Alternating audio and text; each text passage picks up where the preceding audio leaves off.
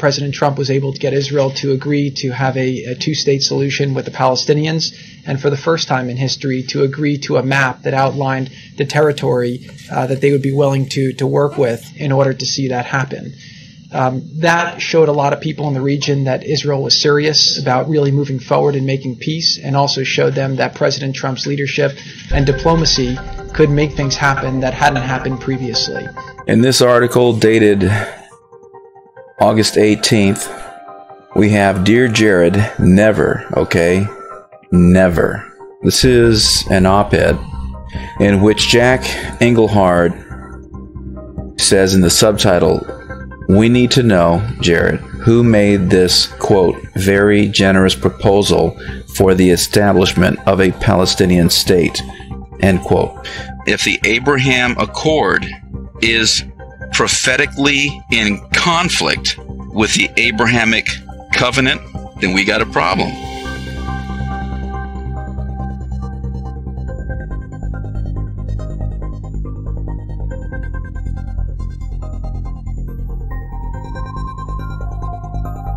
I'm going to scroll down, and the article is representative of, I believe, what a number of people are wondering right now.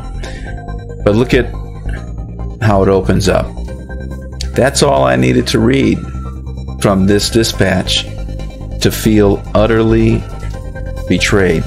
Now, clicking right here, we're going to open that up in a separate tab. The dispatch to which he is referring is right here. Jared Kushner, "The first time Israel has agreed to a map of a Palestinian state." This is what he's referring to right here. Okay, let's go back over to the article. "That's all I needed to read from this dispatch to feel utterly betrayed."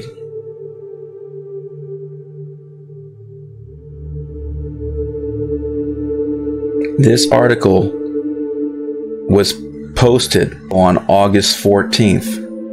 Scrolling down, it references some tweets. 2 tweets cooled down the celebrations in Jerusalem Thursday night. One was from Crown Prince Mohammed bin Zayed of the United Arab Emirates, who declared, "In my phone call today with U.S. President Trump and Israeli Prime Minister Netanyahu, it was agreed to stop Israel's annexation of the Palestinian territories." Now, there's the tweet in Arabic. Do you understand how serious this is? Scrolling down a little further, we have a tweet from the White House. "President at Real Donald Trump was able to get Israel to agree to a two-state solution with the Palestinian people, and for the first time in history agree to a map that outlined the territory." Addressing Israeli reporters, Kushner said that Israel has made a very generous proposal for the establishment of a Palestinian state, including an exchange of territories. The understanding that this is the situation has enabled the breakthrough that led to the current agreement. First of all, and most of all, Israel belongs to Israel and no one else. Period. No one, not even a president nor a prime minister, has the right to divide the land. Land which is God-given and which has been paid for in rivers of Jewish blood. 2 Samuel chapters 8 through 11. King David was recognized as a man after God's own heart because he would do all of God's will. When the prophet Samuel was rebuking Saul for not doing the will of God, notice what the prophet Samuel told Saul. You know, the Lord's found someone who's going to do his will. David is referred to in the scriptures as a man after God's own heart. Why? The Bible tells us. Concerning the land of Israel, David took full possession of all of the land that the Lord promised to Abram.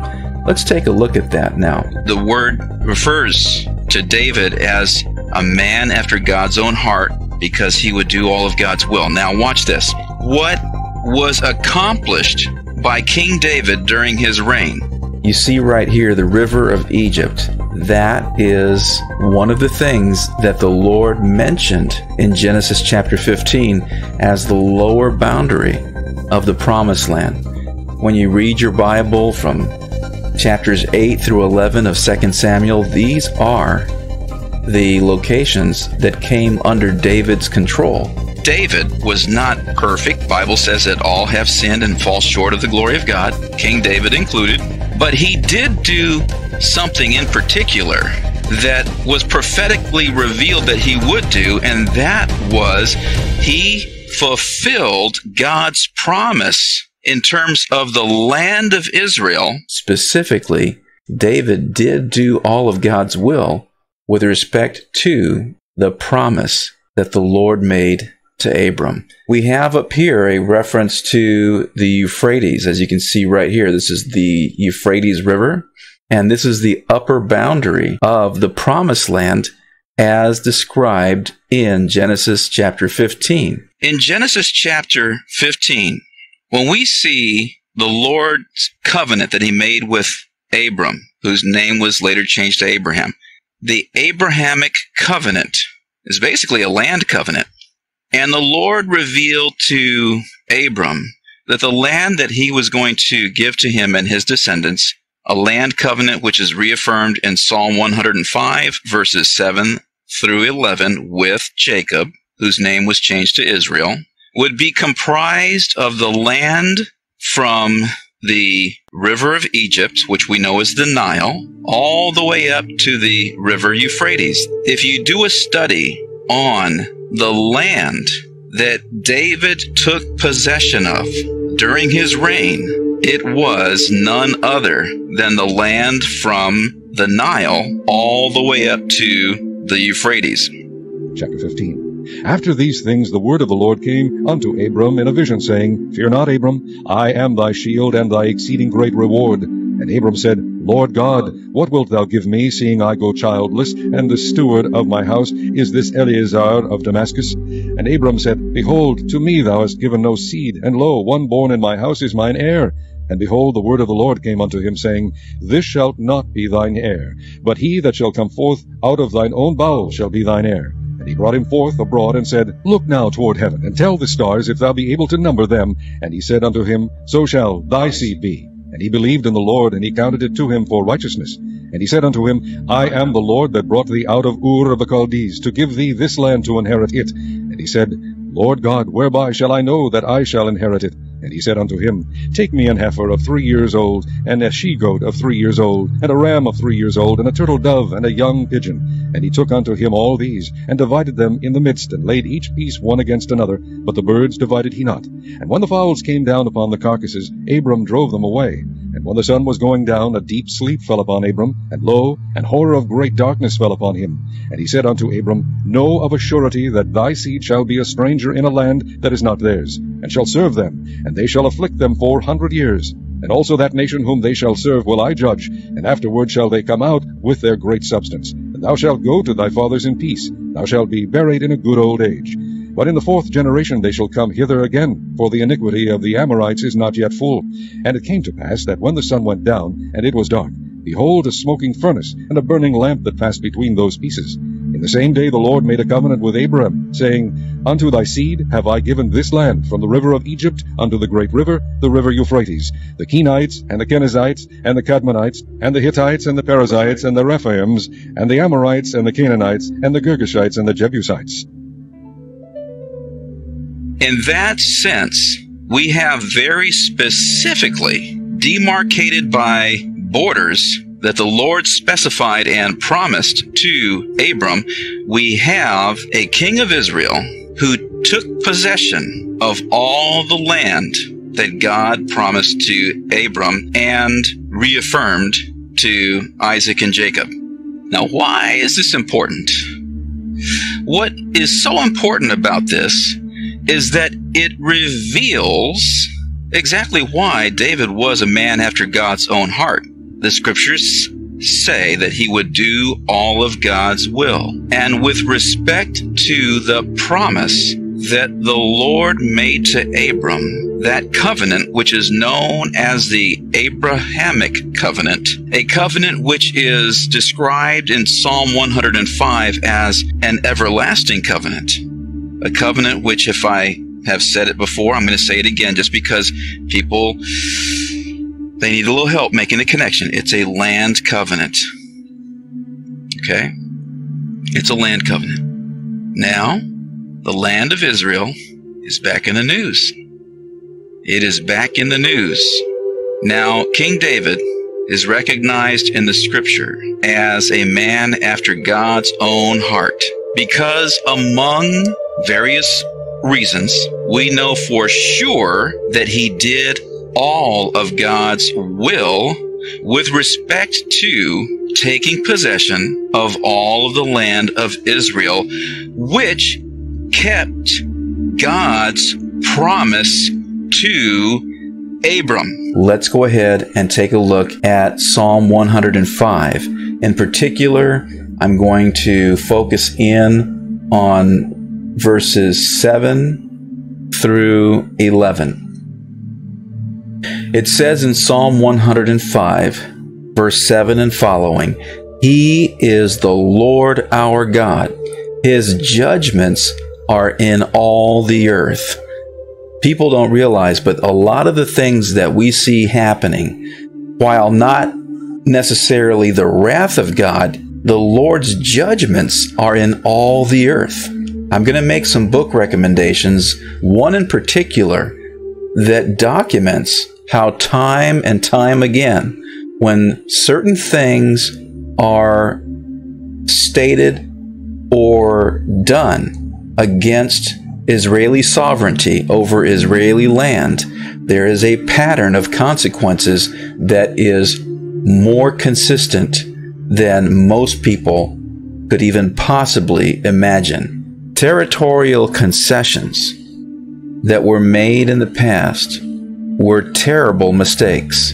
Israel is still paying a dreadful price for Ariel Sharon's, quote, generosity.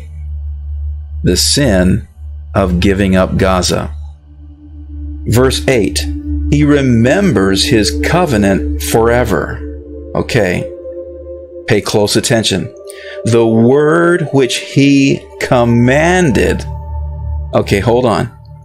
That word commanded, if we tie it back to what we just heard in 1 Samuel chapter 12, remember verse 15, is extremely significant. We're going to be getting very specific here. We need to know, Jared, who made this, quote, very generous proposal for the establishment of a Palestinian state, end quote. This would be anathema to both the United States and Israel. The word which he commanded for 1,000 generations. Okay, well, what word is that? Let's go ahead and continue reading, because the scriptures will answer the questions that they prompt. Let's continue. Psalm 105, verse 9, the covenant which he made with Abraham and his oath to Isaac. Okay, now it's getting very specific. Okay, what is this covenant that the Lord made with Abraham, which is a commandment for 1,000 generations? In other words, a covenant that he remembers forever. And this is right there in Psalm 105, verse 8. We've got to connect what the Word of God is revealing, in some cases, with the previous verse. Just, again, the Word of God will answer the questions that it prompts in your mind. Now, let's take a look. In verse 9, the covenant which he made with Abraham and his oath to Isaac. in verse 10, it gets even more specific. Psalm 105, verse 10 says, "And confirmed it to Jacob for a statute." What's another word for a statute? A law, okay? A commandment, a law. "To Israel as an everlasting covenant." Now, this is so important because as specifically as these verses have been pointing to the Abrahamic covenant, it is going to pin it down for us in verse 11. Watch what happens. "Saying, to you I will give the land of Canaan as the allotment of your inheritance." You see, the Lord refers to the land as the inheritance, Israel's inheritance. In light of the verses that we have read together in these different passages of Scripture, that sentence right there in Jack Englehart's op-ed, when I saw it, I thought immediately of the pattern of consequences that has been documented in Eye to Eye, William Koenig's book. Now, the scriptures say that the Lord puts his word even above his name, because somebody said that your name is only as good as your word. Think about that for a moment. And if anyone is going to make sure that their name is intact, it is the Lord God. And he made a promise to Abram, which has been repeatedly challenged. And the consequences, I think about a White House press correspondent who has documented in a book entitled Eye to Eye, Facing the Consequences of Dividing the Land of Israel. William Koenig, a White House press correspondent of, some 20 years now, has documented how whenever, I'm going to go ahead and say it, whenever United States presidents have pressured Israel to give up any part of their land in exchange for peace. I see these different posts, right now. I'm seeing this again. People are saying, if you have anything negative to say about this, then unfriend me now. Now, I'm not going to necessarily respond to a post like that because I want to extend a lot of room, a lot of grace, because people are operating out of loyalties and patriotism and so forth, and I understand that. It's a very powerful love, and it's a love I understand. But we need to factor in the fear of the Lord. We need to factor in what his expressed will is, and if repeatedly, whenever Israel has been pressured to give up any part of their land, or in the case of when the Jews were taken from their homes in Gaza, and Gaza was forsaken, and the Bible prophesies this in Zephaniah, but when Gaza was forsaken and Jews were taken from their homes in Gaza, and Gaza was forsaken, it was given up, and it's referred to historically as the Gaza expulsion, then what happened was, in the case of the Gaza expulsion, it was Hurricane Katrina. And then repeatedly, over and over again, if you read Eye to Eye, William Koenig's book, in which the subtitle is Facing the Consequences of Dividing the Land of Israel, I don't care how you dress it up. I'm not trying to antagonize. I'm just saying the Bible reveals in Joel chapter 3, verse 2, that one of the reasons why God is going to judge the nations, one of the reasons why he's going to gather the nations for judgment, is because they did this to my people, they did that to my people, they did this, that, and the other, and they even divided my land. When the Lord made that covenant with Abram, whose name was changed to Abraham, when the Lord made that covenant with Abraham in Genesis chapter 15, verse 18, he was making that covenant with Israel in mind.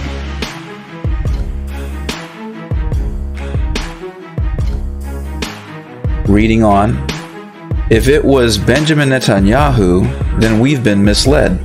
misled to believe in the Prime Minister's own words. Yesterday he said that the UAE peace arrangement signals, quote, signals the end to land for peace, end quote. Sounds good. But something must have happened between yesterday and today. Today, Jared, you tell us something quite the opposite. I quote, "The understanding that this is the situation has enabled the breakthrough that led to the current agreement." In other words, to achieve peace with the UAE, Israel first had to agree to an exchange of territories for the establishment of a Palestinian state. And he has those phrases in quotes. Quote, "an exchange of territories," end quote, for, quote, "the establishment of a Palestinian state," end quote. Sounds like land for peace to me. Seems like there's been a trade-off after all. Sounds like there has been arm twisting and that someone cried uncle. Netanyahu? Prime Minister Netanyahu agreed to this? President Trump agreed to this? Or is this your own deal of the century, part one? Many of us fear what could come next. We have in Genesis chapter 15, verse 13, "Then he," that is the Lord, "said to Abram, know certainly that your descendants will be strangers in a land that is not theirs, and will serve them, and they will afflict them 400 years. Clearly, this is talking about Israel when they were in Egypt. Verse 14 goes on to be even more specific. "And also the nation whom they serve I will judge. Afterward they shall come out with great possessions." That is exactly what happened in the Exodus. The children of Israel left Egypt with great possessions. So you see how it's describing the children of Israel before Israel was even born. But what that does is it reveals that the Lord was thinking of Israel when he made this promise to Abram in verse 18.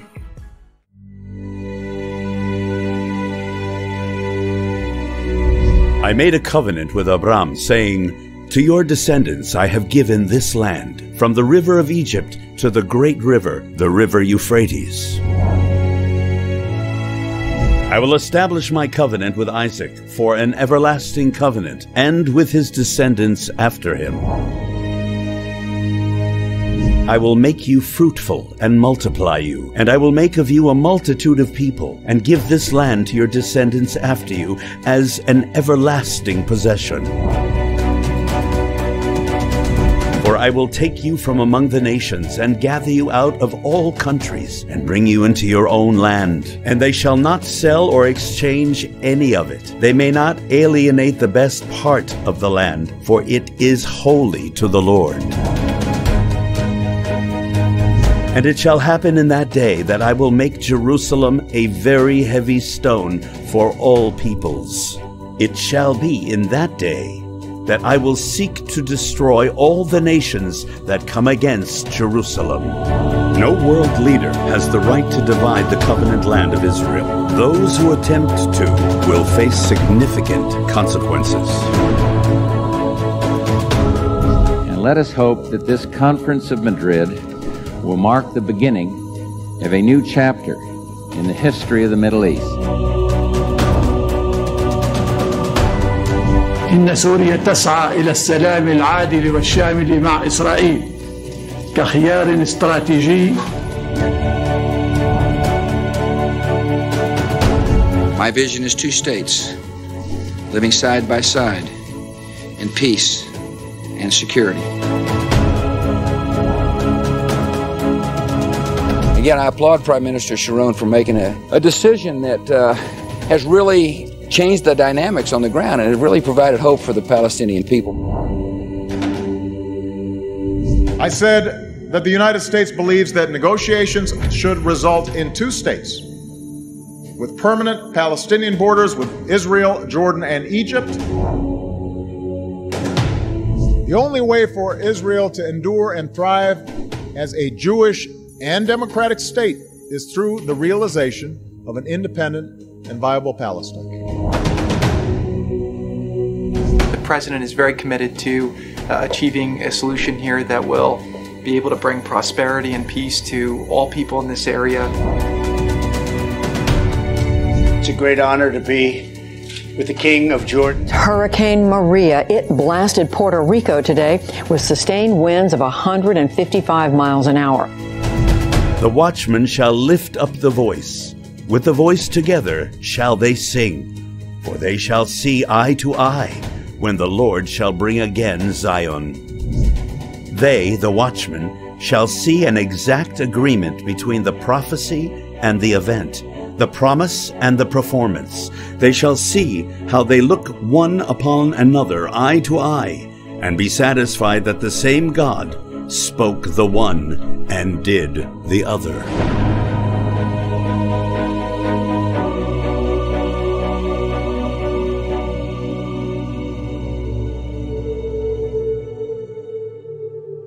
On the same day, the Lord made a covenant with Abram. This is the everlasting covenant, saying, "To your descendants I have given this land." Doesn't that sound familiar?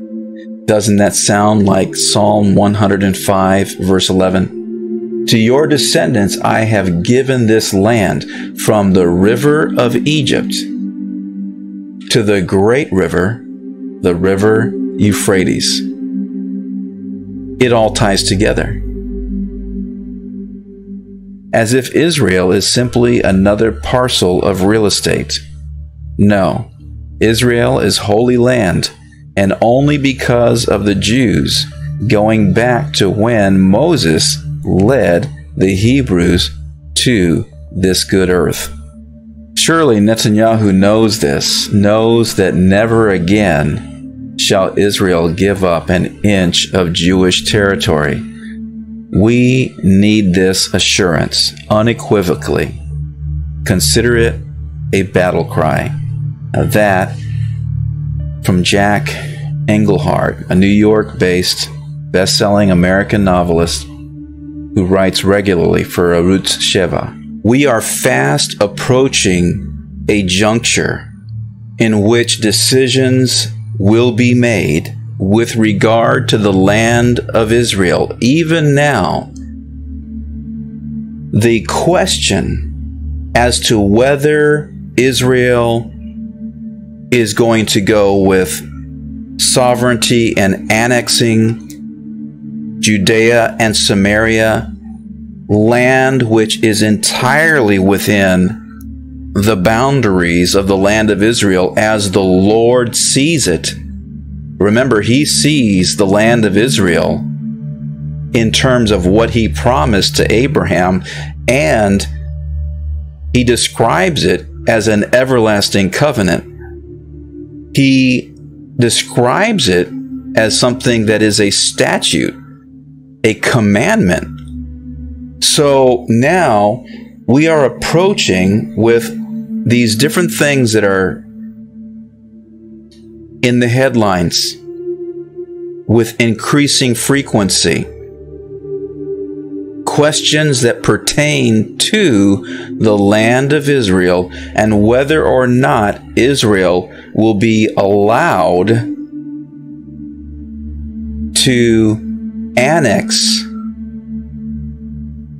land which is once again within the boundaries that the Lord said was their inheritance. Do you see how serious this is? If the Bible and what the Lord has revealed in His Word is for you what it was for King David, then you're somebody after God's own heart. Amen? If that's important to you, if you tremble at His Word, if it is the start and end point of all discussion, if it is the foundation and the framework, then you'll understand that anything that causes or pressures Israel to share, gift, give up, surrender, I don't care how you want to say it, and I don't care who it is that's doing it. You know, the prophet Samuel presented Saul to Israel with the highest hopes. He presented King Saul to Israel with the highest hopes. You might say that he even voted for King Saul. He's a head taller than everyone else. And he says, look, Israel, here's your king. You asked for a king, here he is. Head taller than everybody else. Vote of confidence from the prophet of God. But things didn't remain that way between Samuel and Saul, because eventually there was a vote of no confidence. Why? Because Saul did not do the will of God. He compromised. So the prophet Samuel says, you know what? If you had done the will of God, then your kingdom would have endured. But no. The Lord has chosen somebody else who will do all his will. Now, King David didn't do everything right. All have sinned and fall short of the glory of God. But one thing that King David did during his reign is he delivered on the Lord's promise to Abram. He delivered on a very important promise that God made to Abram, and that was a land covenant, an everlasting covenant, in which the land that the Lord promised to Abram would have as its borders the Nile to the Euphrates. That, documentably, is at least one reason why King David was a man after God's own heart, because as the scripture says, he would do all of God's will. What really is the price that Israel pays for this peace agreement? It's a question that is raised by a Yamina MK in the scrolling text block, and that is an article, What is the price we paid for normalizing ties? If we click to read more, we have an article which addresses that question. Yamina MK, what is the price we paid for normalizing ties? MK Ophir Sofer demands to know what price Israel paid in the agreement with the United Arab Emirates. Over at Koenig World Watch Daily, watch.org, we see among the headlines some that are relevant to that question. And among them, we have, for example, reported deal to sell UAE F-35 jets edges in on U.S. promise of Israeli dominance. Scrolling down, there was a preceding report which came out first, and that was Defense Minister, it's not good for Israel if other countries get the F-35. Just trying to keep up with these headlines, here's another one. Report, Trump admin pushing for F-35 sale to UAE. Normalization, but at what price? This particular article, as we can see right here, report, Trump administration pushing for sale of F-35s to UAE. U.S. officials, Trump administration has accelerated a push to sell the F-35 stealth fighter and advanced armed drones to UAE. So there you have an F-35 stealth fighter. The Trump administration has accelerated a push to sell the F-35 stealth fighter and advanced armed drones to the United Arab Emirates. American officials familiar with the discussions told the New York Times on Wednesday. Administration officials in recent weeks gave a classified briefing about the F-35 to the Emirati military, despite some concerns among National Security Council staff about the wisdom of disclosing details on one of the Pentagon's most advanced weapons to a foreign government before a decision about a potential arms sale has been completed, according to the report. Greenblatt, sovereignty is not a question of if, but of when. Trump's former envoy. agreement with the UAE was a right move by Netanyahu. There is hope for progress with other Arab neighbors as well. Let's check the logic on this, because with respect to what Israel is being pressured to do, first is to allocate land for a Palestinian state. And only after allocating land for a Palestinian state does sovereignty become an available option. The problem with that is, when we look at these maps, and it's consistently the same map for the Trump peace plan, we've got that vision of peace, state of Israel, and you can click to enlarge that. But what you have right here in the green area is the new Palestine, or the future Palestinian state that is being proposed and pushed onto Israel. And, there are, among the different people who are speaking out regarding this, some very wise and cautionary admonitions that if you let this happen, how do you declare sovereignty? I'm at MiddleEastEye.net right now. How do you declare sovereignty or annex the land after it has, for all intents and purposes, been given away, at least in part, for the formation of a future Palestinian state? So once again, the logic breaks down. And so here we have the article on Middle East Eye where you can find this map. And we can just go from one news source to the next. You've got Vox, and if you scroll down, you have this same map. Everybody's got the same map on their site with respect to this peace plan. Let's go over to Jerusalem Post. This peace plan comes with a map. Why is this significant? Well, if we scroll down, once again, it's that same map again, and there's the article on Jerusalem Post. On Haaretz, you've got an article, what Israel and Palestine will look like according to Trump's peace plan, full text. Again, you've got that same map, you've got a podcast, you've got the main points that this would entail. Jewish Telegraph Agency, same map, okay? And scrolling down, it goes into details about these maps. But the reason why I'm going from one major news source to another is to silence any voices that would say, well, that's not really the official map. Well, you've got one agency after another, including both Arab and Jewish news agencies, saying that this is the map. So don't even go there.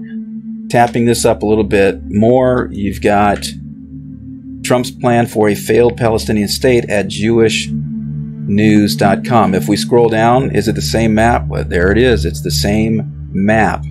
When you hear about different ones referring to the peace plan that was presented in January, remember that is the Peace to Prosperity peace plan that was posted at the White House website. And when you scroll down, you have the political framework and the economic framework. But what we're going to do is just tab over to the actual PDF document. Incidentally, you can download this PDF document by clicking where it says download the full plan. So let's go ahead and take a look at this right here. I'm just going to do one thing with respect to what we're going to look for in this. And we're just going to go ahead and type in a little search. Palestinian state. Hit enter. And then what happens is you've got multiple references to a Palestinian state in this document. It's counting, it's still counting. Numbers increasing, 346. So you have 346 references. You might be able to see them highlighted right there. But 346 references to a Palestinian state. Okay, so you just saw the maps, and the number of references to a Palestinian state in this plan are extensive. Okay, so over 300 references to a Palestinian state. If that is the priority that this peace plan has placed on the formation of a Palestinian state, and if this is what the Palestinian state would look like, then how is sovereignty a question of when? How does sovereignty remain an option for Israel over their own land, over all of their own land, if this happens? Stories are coming in so fast it's hard to keep up with them, but Reuters reports Saudi price for ties with Israel is Palestinian state from a Saudi royal. Scrolling down, we have Dubai, Reuters. Saudi Arabia's price for normalizing relations with Israel is the creation of a sovereign Palestinian state with Jerusalem as its capital. Do you understand why the demand for Israel to wait on sovereignty is a mistake? This is another reason why waiting on sovereignty would be an error. A Palestinian state in the land of Israel with Jerusalem as its capital, and yet this is being hailed as historic. There's the article.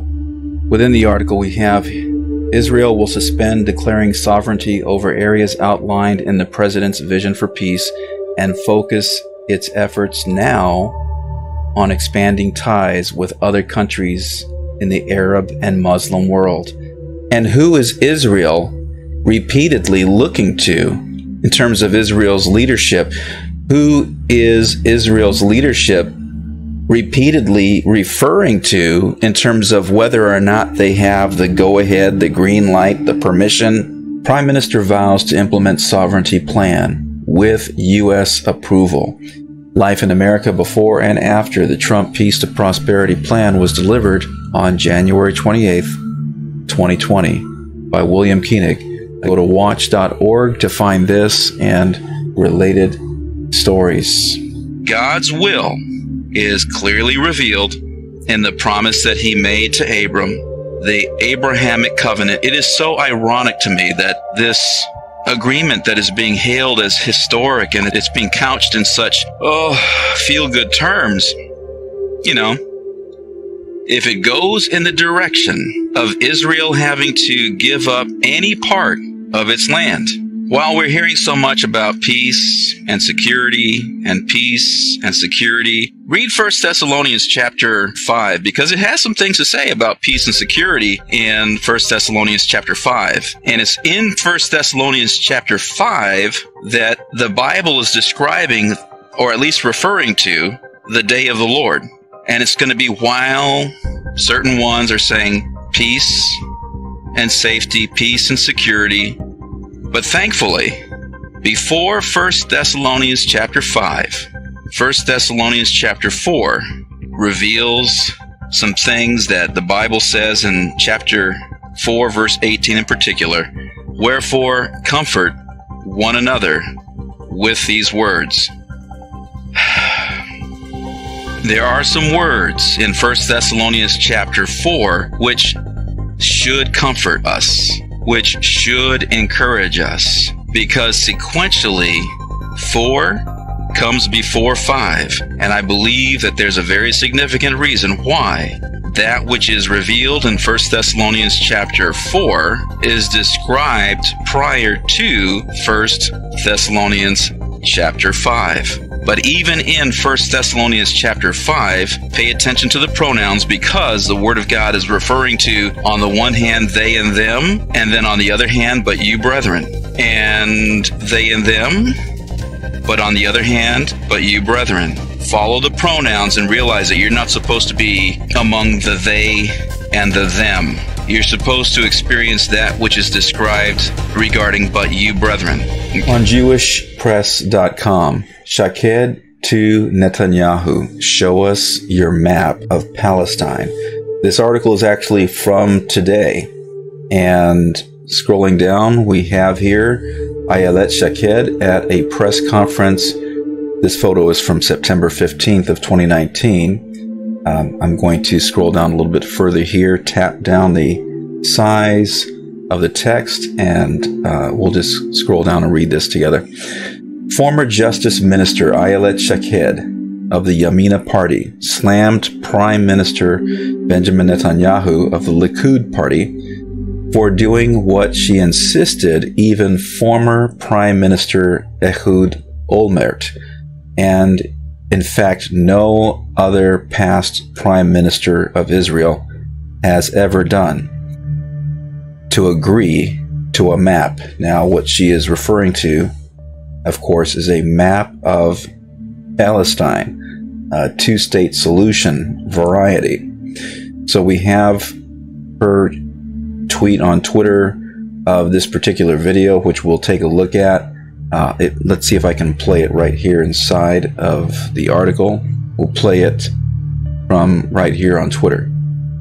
Let me get the volume turned on. Palestinian state, and also so President Trump was able to get Israel to agree to a Palestinian state and also to agree to a map. Now Muslims throughout the world can fly to Dubai and Abu Dhabi, go to Tel Aviv, and they can pray at the mosque. They've suspended any efforts to apply Israeli sovereignty to areas of the West Bank. That is what she is referring to. Scrolling down a little further, Shaked appeared outraged in response to an announcement by White House senior advisor Jared Kushner, who told reporters when speaking about last week's announcement of the historic, again they're referring to this in glowing terms, historic peace agreement between Israel and the United Arab Emirates. Isaiah chapter 24 describes impending judgment on the earth, but it does not just describe the judgment, it also provides the reason why the judgment is coming.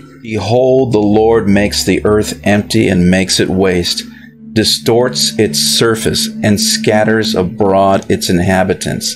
The land shall be entirely emptied and utterly plundered, for the Lord has spoken this word. The earth mourns and fades away. The world languishes and fades away. The haughty people of the earth languish. Verse 5, the earth is also defiled under its inhabitants. We begin to ask, what is the cause of all of this happening? The word because indicates that the answer is forthcoming. Because they have transgressed the laws, changed the ordinance, broken the everlasting covenant. I've got to breadcrumb some of this, but I just wanted to mention that with respect to the patterns that have through prior years been so consistent, you need look no further than William Koenig's book, Eye to Eye. But you don't have to read 500 pages to understand what the Lord has to say about the land of Israel. It is His land. And while we can document consequences for whenever we've pressured Israel to give up any part of their land, that's documentable in terms of the consistency of the pattern. But even if we set that aside just for a moment and just look at what the Bible has to say, what the Lord has to say about the land that He promised to Israel, He is very serious about that Abrahamic covenant. Again, to me, it's ironic that this peace plan has been presented as the Abraham Accord. But once again, if the Abraham Accord is prophetically in conflict with the Abrahamic covenant, then we got a problem. And I quote, President Trump was able to get Israel to agree to a Palestinian state and also agree to a map of the borders of the state of Palestine. Shaked demanded the prime minister reveal the map of Palestine he allegedly agreed to. Now, again, if that map is anything like what we have seen as the Vision for Peace conceptual map for a future state of Palestine, then obviously that would be what she's concerned about. And scrolling down a little further, what we have here is a video that actually captures her response. I'm going to see if I can play it right in here. President Trump was able to get Israel to agree to a Palestinian state and also to agree to a map. ראש הממשלה צריך להגיד את האמת. אני הבאתי הסכם עם איחוד האמירויות תמורת ויתור על הריבונות. זה מה שאמר הנשיא טראמפ, זה מה שאמר החתן שלו. קושניר גם אמר דבר נוסף, שראש הממשלה הסכים להקים מדינה פלסטינית והוא גם הסכים על מפה. עד היום מדינת ישראל מעולם לא התחייבה על מפה לפלסטינים, גם לא אולמרט וגם לא ראשי ממשלה אחרים מהשמאל. In light of what we have seen regarding the everlasting covenant, what the Bible has to say about it, and how it is specifically about the land of Israel, a headline like this should be alarming. But this is what we're seeing. Kushner and bin Zayed. Verse 5, the earth is also defiled under its inhabitants because they have transgressed the laws, changed the ordinance, broken the everlasting covenant. We have already established what the everlasting covenant is, and David wrote about this in Psalm 105. David, once again, being a man after God's own heart, because as the scripture describes him, he would be a man who would do all of God's will. And David did all of God's will with respect to the land that the Lord promised to Abraham. Do you begin to appreciate how serious this truly is? Verse 6 goes on to say, therefore, the curse has devoured the earth, and those who dwell in it are desolate. Therefore, the inhabitants of the earth are burned, and few men are left. That which is described in verse 6 of Isaiah chapter 24 is tied to that which is presented in verse 5. The cause of this happening is specifically tied to the breaking of the everlasting covenant. This article was posted just a few days ago on August 14th. Scrolling down, it references some tweets. 2 tweets cooled down the celebrations in Jerusalem Thursday night. One was from Crown Prince Mohammed bin Zayed of the United Arab Emirates, who declared, in my phone call today with U.S. President Trump and Israeli Prime Minister Netanyahu, it was agreed to stop Israel's annexation of the Palestinian territories. There's the tweet in Arabic. Do you understand how serious this is? Scrolling down a little further, we have a tweet from the White House. President at Real Donald Trump was able to get Israel to agree to a 2-state solution with the Palestinian people. Themes in current events are resembling themes in Bible prophecy. Things are lining up in such a way that you almost have to pay somebody to help you misunderstand it. And there are a lot of people who should know better, who are rationalizing and doing all kinds of mental gymnastics. And it's sometimes it's painful to watch. I mean, we want to give the benefit of the doubt, but sometimes we see these mental gymnastics that are like, you guys remember Yogi Kudu and how he would just bend around and fit himself in a little box? I know I'm dating myself because it's a long time ago, but sometimes we see these gymnastics these intellectual, and in some cases intellectually dishonest, gymnastics where people contort their logic in order to fit or maintain a misplaced loyalty. Remember the prophet Samuel, when he presented Saul to Israel, it was with full support. But when Saul went against God's will, things changed. And part of having discernment is recognizing when things change. And sometimes things change in such a way that we have to reevaluate what may now be a misplaced loyalty. Because our first loyalty needs to be to God and His Word. And if the direction where things are going starts moving away from God's Word and His will, then there might be a problem there. There are a lot of analogies that have been made from the standpoint of trains. And you know, on railroad tracks, there are these points where if the train tracks are switched by just a little lever, just, you switch the tracks, just the tracks will move, but that's all it has to do is just, you pull that lever, and if the tracks move just so much, it's going to change the course of the train. And we need to understand that if the tracks get switched, we need to stay with God and His Word. Because if things start going in a different direction, then we might have to let some things go. And that's really difficult. That can be very difficult because we need to hold on to what the Lord has revealed in His Word about some things which a lot of people are going to rationalize. People who know better, they're going to rationalize it and go through all kinds of mental gymnastics and contortions. And again, sometimes it's painful to watch it because they should know better. But they want so much to hold on to. Yeah, but we've got to recognize when things change. Very few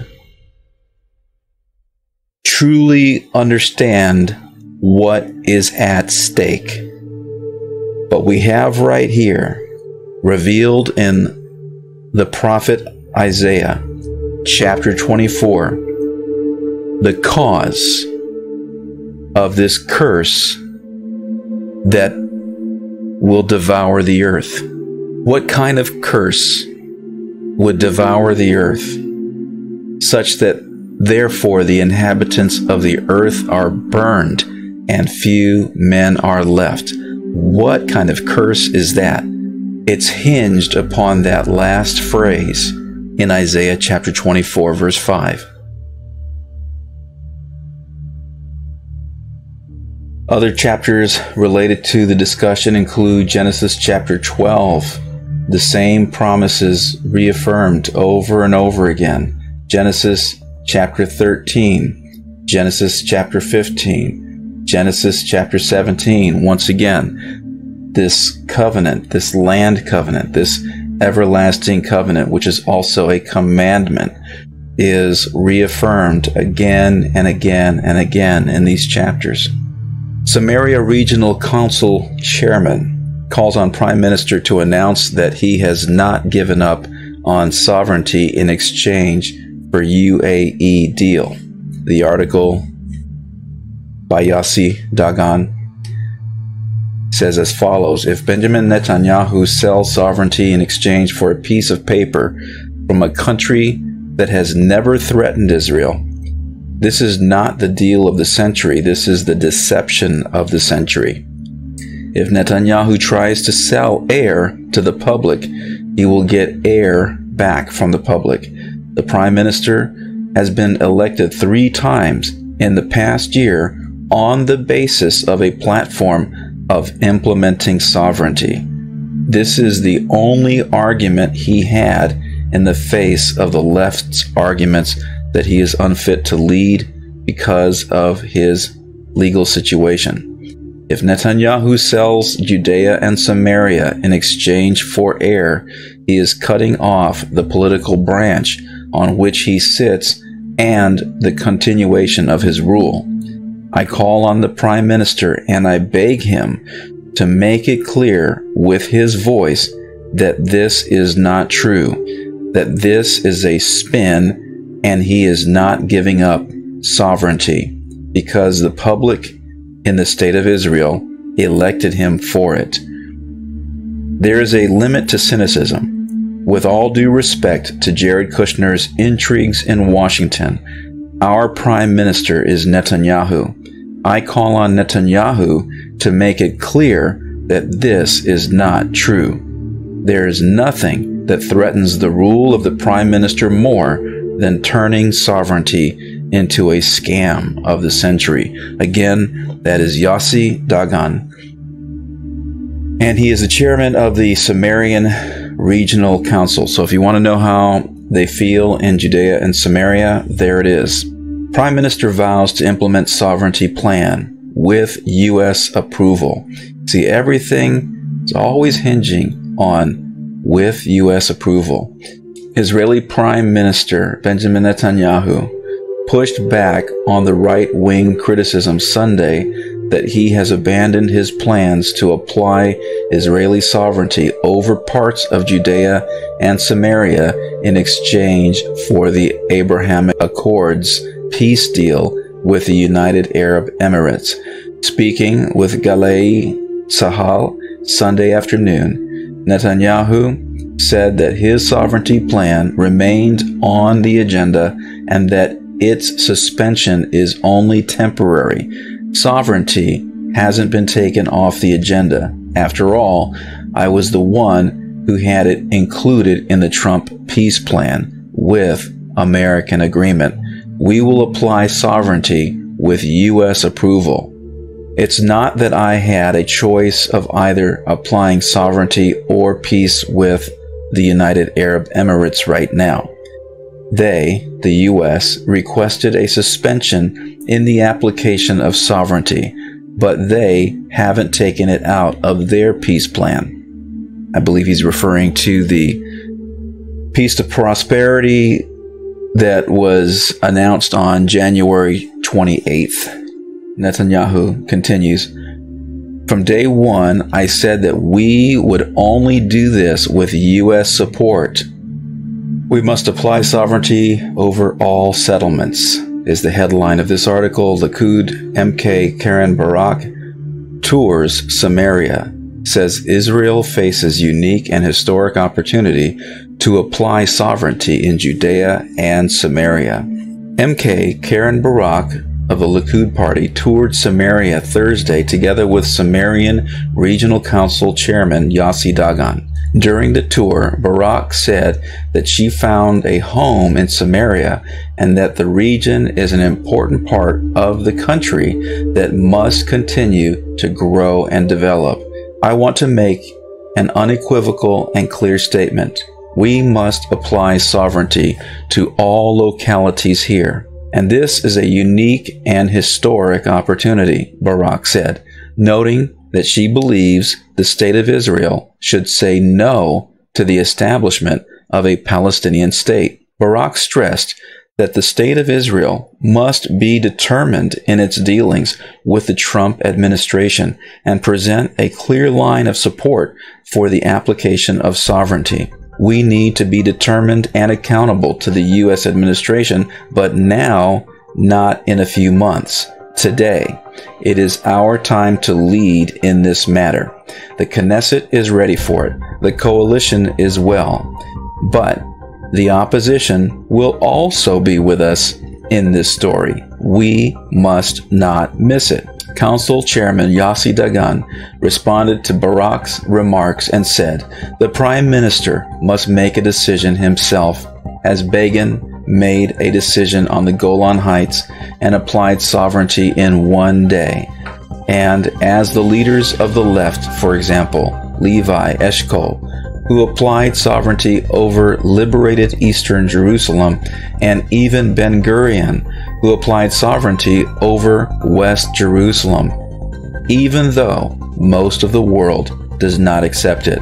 Dagan said the Prime Minister should stand up to President Trump and tell him, "You are a friend of the people of Israel, but you need to understand that we have needs."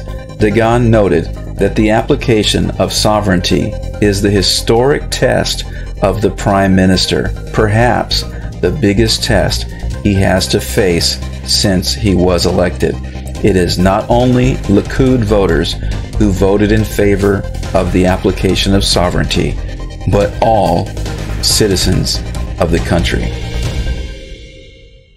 We have here at the top of chapter 11 something very important that the Apostle Paul conveys. He writes, I ask then, has God rejected his people? Absolutely not. For I too am an Israelite, a descendant of Abraham, from the tribe of Benjamin. Let's take some time to read this right here. The Apostle Paul writes, I don't want you to be ignorant of this mystery, brothers and sisters, so that you will not be conceited. A partial hardening has come upon Israel until the fullness of the Gentiles has come in.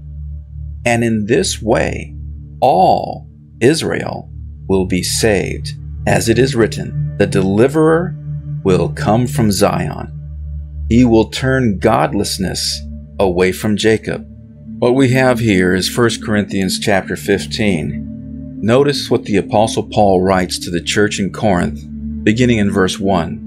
Now I make known to you, brethren, the gospel which I preached to you, which also you received, in which also you stand, by which also you are saved, if you hold fast the word which I preached to you, unless you believed in vain. For I delivered to you as of first importance what I also received, that Christ died for our sins, according to the Scriptures, and that he was buried, and that he was raised on the third day, according to the Scriptures.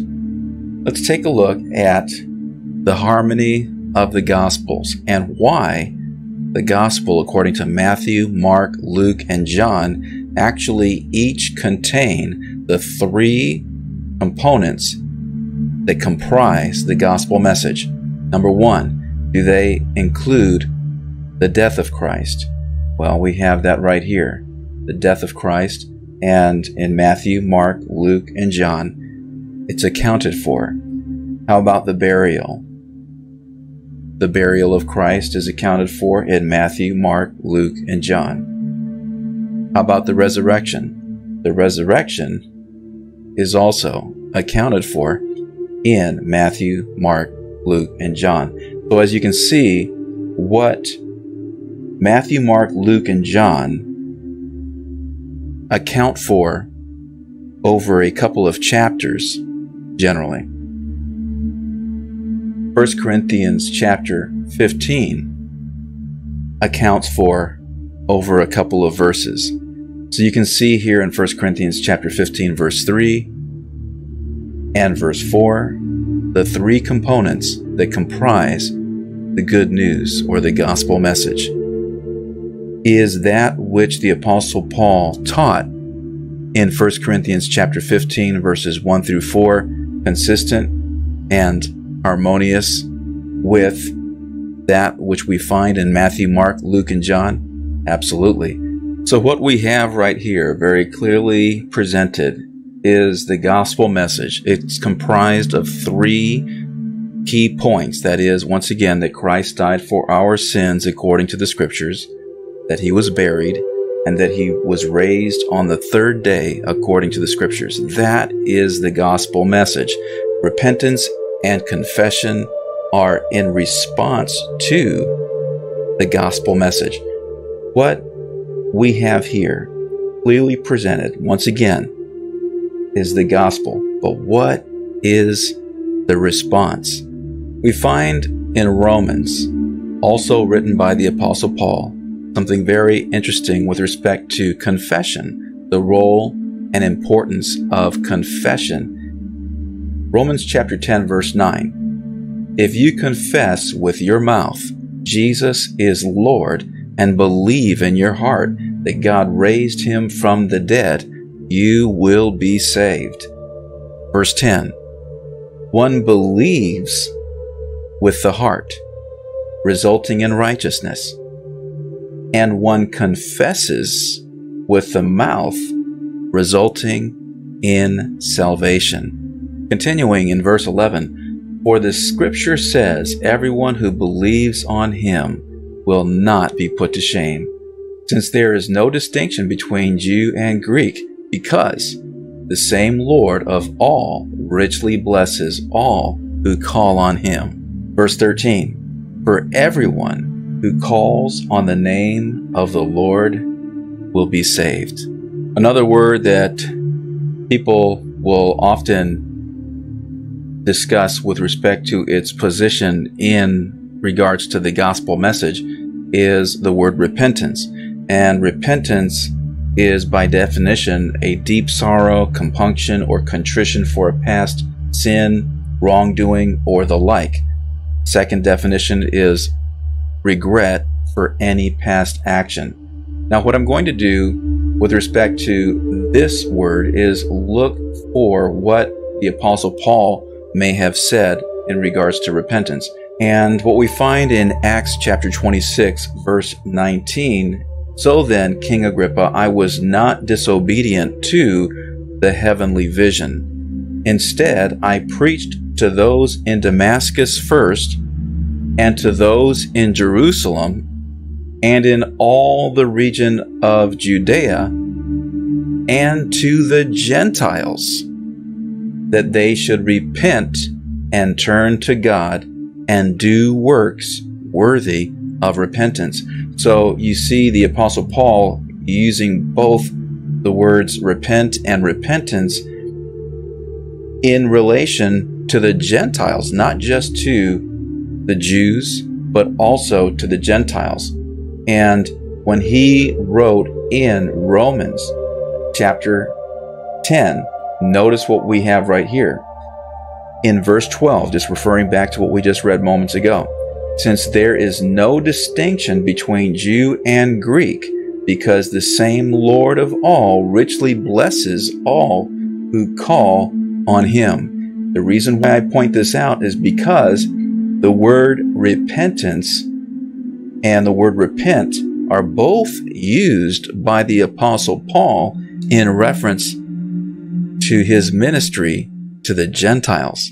This is certainly consistent with what the Lord Jesus Christ himself said with respect to repentance. Notice in Luke chapter 13, he says twice, no, I tell you, but unless you repent, you will all perish as well. That's Luke chapter 13, verse 3.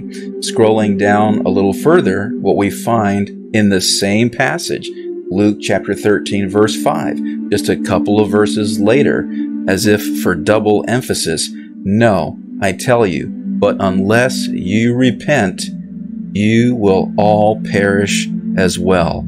So repentance definitely has its place, and not just in the Gospels of Matthew, Mark, Luke, and John, but that which the Apostle Paul received and delivered as well. So repentance and confession really are about that response to the gospel message. Okay, so you have the gospel message, and then there is your response to the gospel message. While we're in the gospel according to Luke, let's go ahead and read in chapter 23, verses 38 through 41, because I believe that a careful observation reveals that there is both repentance and confession. Notice what happens in verse 41. And we indeed are suffering justly, for we are receiving what we deserve for our deeds. But this man has done nothing wrong. Is that not repentance? What the thief on the cross said in these words right here is a clear depiction of repentance. If we need to go back to the dictionary definition, deep sorrow, compunction, or contrition for past sin, wrongdoing, or the like. Regret for any past action. Clearly, that is expressed in verse 41. Let's read it again. And we indeed are suffering justly, for we are receiving what we deserve for our deeds. but this man has done nothing wrong. And watch in verse 42. Observe closely, and you will see a confession. And he was saying, Jesus, remember me when you come into your kingdom. What the thief on the cross communicates in verse 42 is clearly a confession, because he is acknowledging the lordship of Jesus Christ. So, what is the Lord's response? In verse 43, and he said to him, truly, I say to you, today you shall be with me in paradise. So you see in that interaction between the Lord Jesus Christ and the thief, who obviously by his words repented and confessed, you see the Lord's response to him. You see, repentance and confession are about your response to the gospel message. Okay?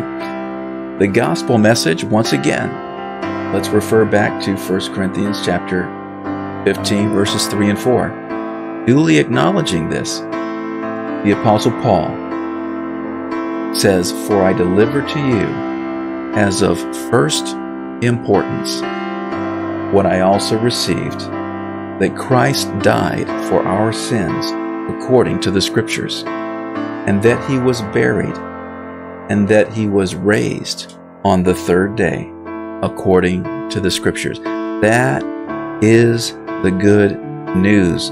That is the gospel message. Sometimes I see brothers and sisters in the Lord getting at each other over the response to the gospel message. But clearly, repentance and confession, even for the thief on the cross, was part of the response. It's also interesting to note in Revelation chapters 2 and 3, where we find the letters to the 7 churches, that the word repent is used on multiple occasions.